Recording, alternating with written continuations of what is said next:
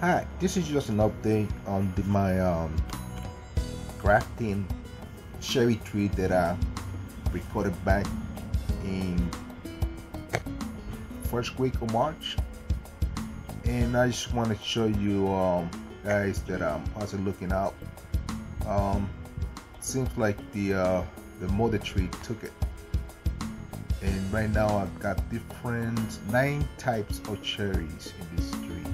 Tree's 12 years old, and she stopped fruiting a couple of years ago, so I decided to graft the tree with different types. So far so good.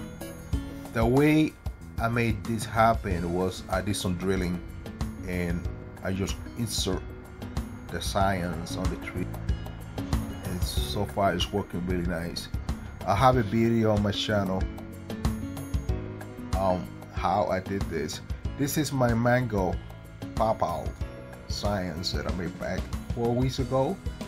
I also have a video on this little green leaves coming out, so that's working really nice.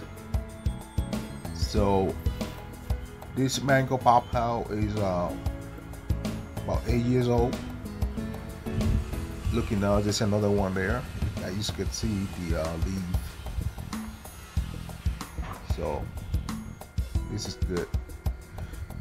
So another one here.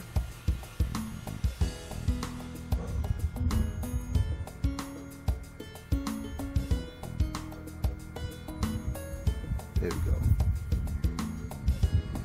So this is the first time. This is the first time I have seen so many flowers on this tree.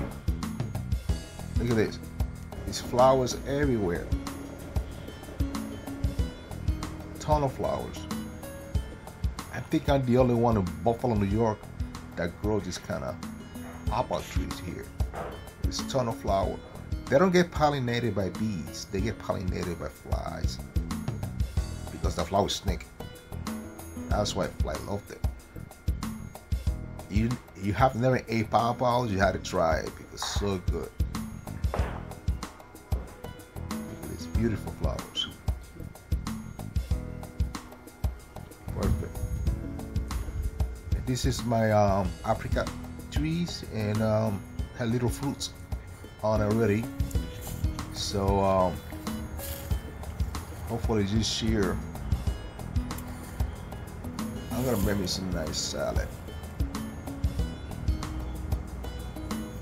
So thank you for watching, and hopefully next year we get some fruits.